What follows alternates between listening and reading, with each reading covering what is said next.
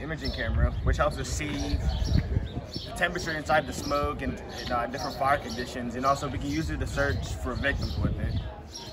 And then you also have a flashlight which we can use to see inside of a smoky environment and also see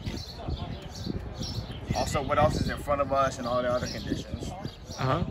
Then here, it's the same thing I have around me, is a portable radio, so we can communicate with people on the outside and the inside, so we can all communicate and know what's all going on. Right.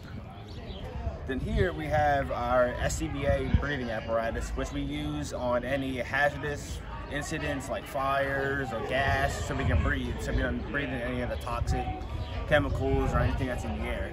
Okay.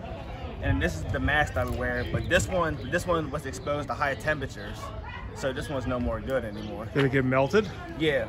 These masks are only good up to 750 degrees before they start failing. And most house fires, at their max peak, they can reach about 1,000. And then here we have an assortment of different helmets that we have from different members along times. How long have you been doing this? I've been doing this for about 6 years now.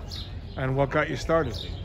I just love being involved with my community, and then it was close by, so I'm like, I'll check it out, and then ever since then I've been hooked.